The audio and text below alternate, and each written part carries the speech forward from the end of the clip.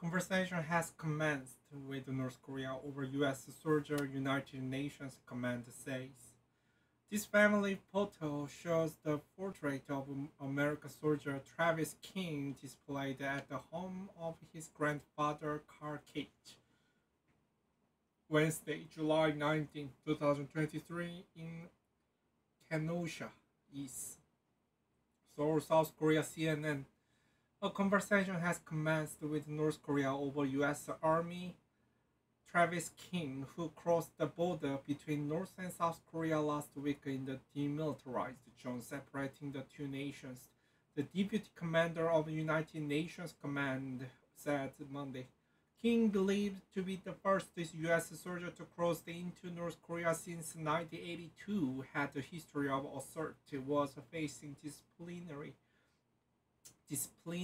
action over his conduct and was meant to go back to the US the day before the incident.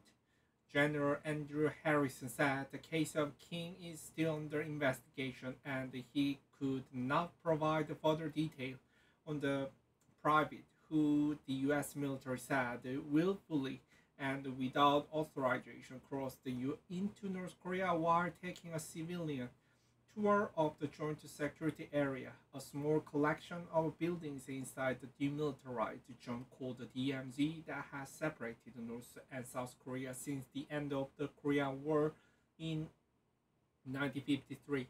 There is a mechanism that exists under the Armistice Agreement whereby lines of communication are open between the UNC and the Korean People's Army and that take place in the JSA.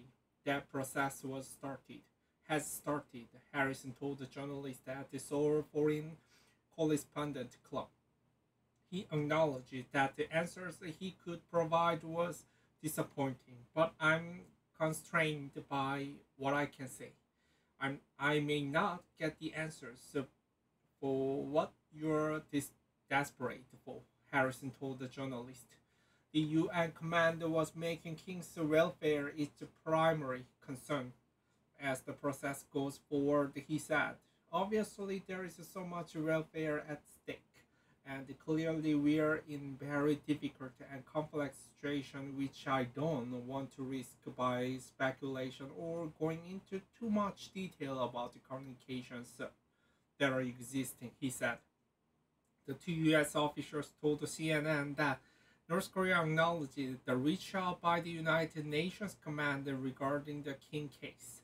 The State Department has not received the response to its messages on King. State Department spokesperson Matt Miller said Monday. He also said it was his understanding that the U.S. military had not received the response. On the U.S. side, UN side, Miller said it was his understanding that there have been no new communications since last week, communications that happened in the early days, but that the North Korean government had acknowledged the receipt of the message. My understanding is that the North Koreans acknowledge they received the message.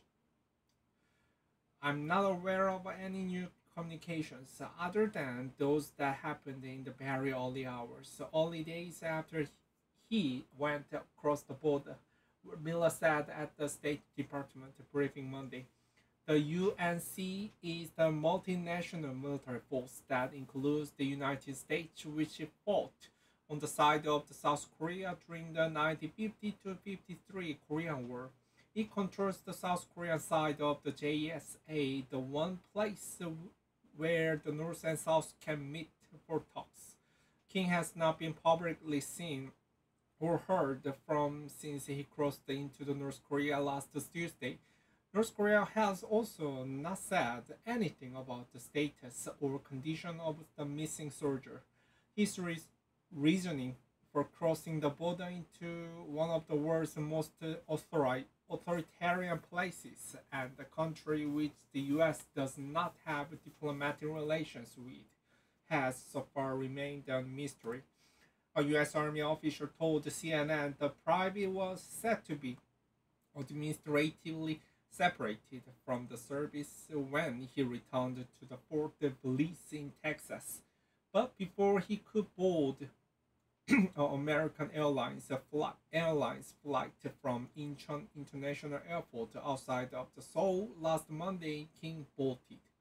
He passed through all the security points up to the boarding gate, but he told the airline staff that his passport was missing. An official at the Incheon airport told CNN the airline staff then escorted him back outside to the departure side, the official said. King has reservations for the Joint Security Area tour for the next day and somehow made it to the